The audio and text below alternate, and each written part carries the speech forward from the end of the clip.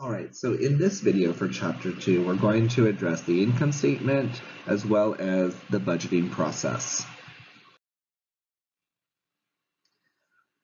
We're going to identify different parts of the income statement and how to kind of build that. Also, how to develop and prepare our food and labor cost budgets. So our income statement. Sales, I'm going to use green because it represents money. Sales is always at the top because our sales represents 100%, that's the whole. And because we subtract everything else from that sales number. So all of our costs and our expenses. Now, the way that an income statement for a restaurant is typically developed and prepared is second is going to be food and beverage cost. Okay, because those are some of our most controllable costs, we're going to put those first. The third line is going to be our gross profit. Okay. Next, on the fourth line, we have our labor costs.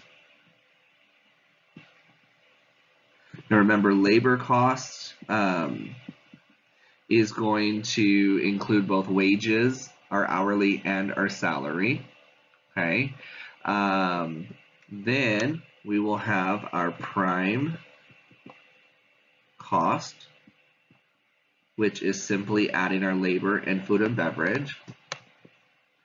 Then on the fifth line, we're going to have other expenses.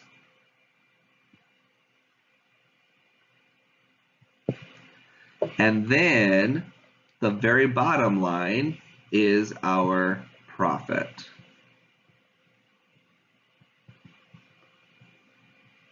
Okay, hopefully it's a profit and maybe not a loss. We want to make sure that our expenses are not more than our sales. Okay, so this is a very simplified income statement.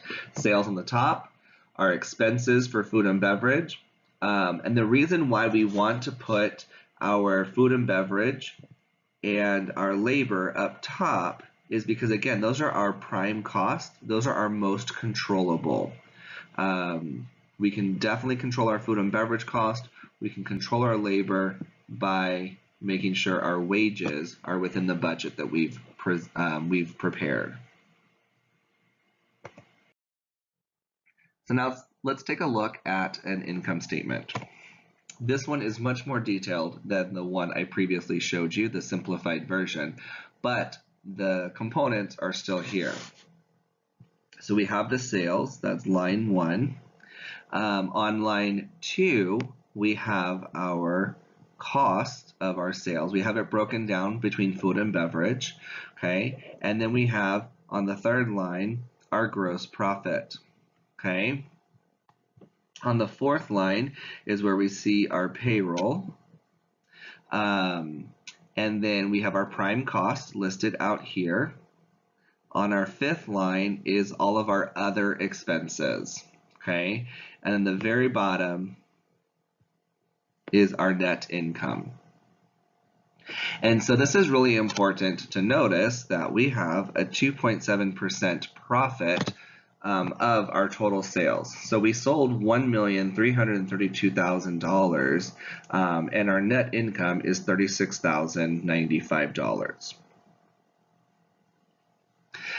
It's important to show the percentages of your sales so you can really identify what areas you can decrease. Now, again, if it's a fixed cost like salary, rent, things like that, we don't have any control over that. Okay, the occupancy of our building.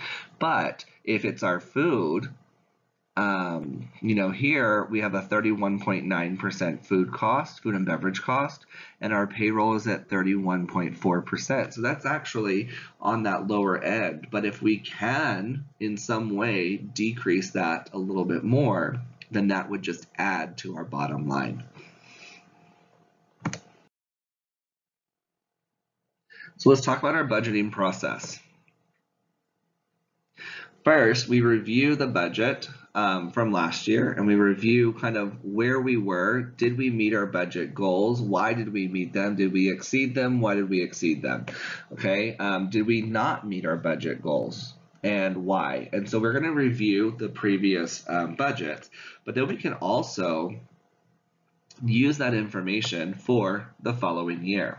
Okay, and so we can look at what our sales were at a certain time in a previous year to determine what the sales would need to be for this upcoming year.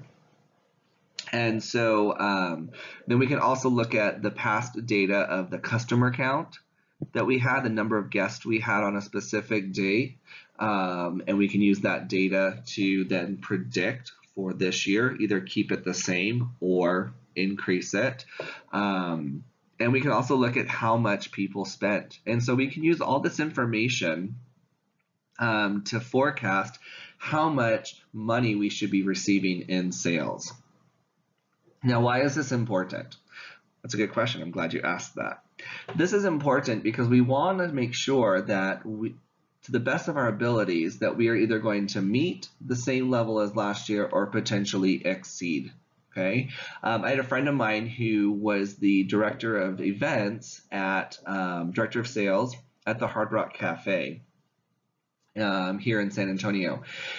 And when I was an event planner, I had a client that was looking at wanting to do a private event at a restaurant on the Riverwalk. So I thought about the Hard Rock Cafe. I called them up and said, hey, I have a client that wants to do a private event for 200 people on this day at the Hard Rock Cafe. What would that cost be? And so my friend, who was the director of sales, would look at last year's sales volume. And so on that year, last year, Hard Rock Cafe did $14,000 in revenue on that day.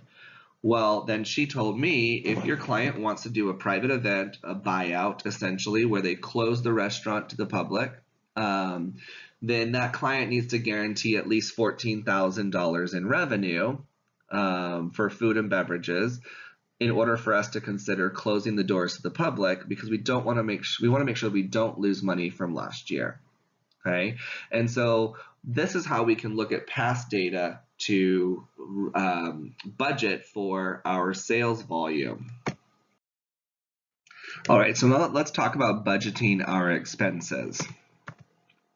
So looking at our food and beverage cost, last year we have food sales of $800,000, and our cost was $280,000, and that gives us a food cost percentage of 35%. That's kind of high, but if we look at the types of ingredients that we're working with, those are all pretty high quality and high percentage items. So let's look at this for next year. Let's say we want to shoot for $850,000 in sales. Okay, that's our new forecast or our new budget.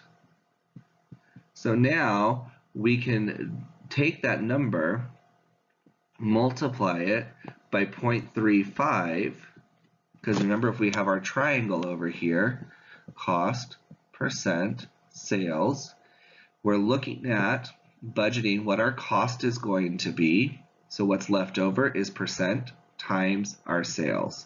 Okay, and so 35% of $850,000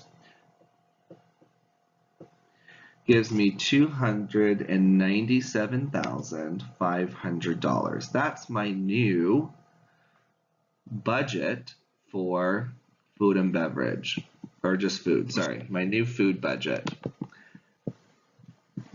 Now I can take this number, this 297,500, and I can multiply it by each one of these percentages to identify what my new budget is for each category. And then I can take that and compare that to what I'm spending each month to figure out how much more of my 297,500 budget I have for the rest of the year. I can do the same thing for beverages as well, okay? And so you'll notice here, beverages typically have a smaller cost percentage than our food. That's why it's really important to sell and charge for things like soda and iced tea, and to sell alcoholic beverages.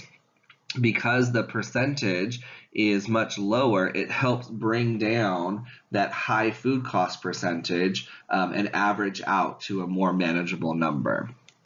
So just like we did for the food, we can do the same thing for beverages. All right, so lastly, we can calculate what our profit is going to be, or we can budget for a profit based on calculating a break-even point. A break-even point is when our sales and our expenses are exactly the same, which results in no profit and no loss. We know that our profit formula is sales minus expenses equals profit. Well, in this case, our profit is going to be $0, which means our sales and our expenses need to match. And so what we're trying to do in this break-even point formula is to determine what level of sales do we need to have in order to break even, in order to cover all of our expenses that we're going to incur. So we have two different types of expenses. Let's focus on that. First is our variable cost. Second is our fixed cost. Now, fixed cost is always expressed as a dollar sign because we know exactly how much our fixed costs are going to be. Those don't change. Our variable costs are going to be represented as a percentage, okay?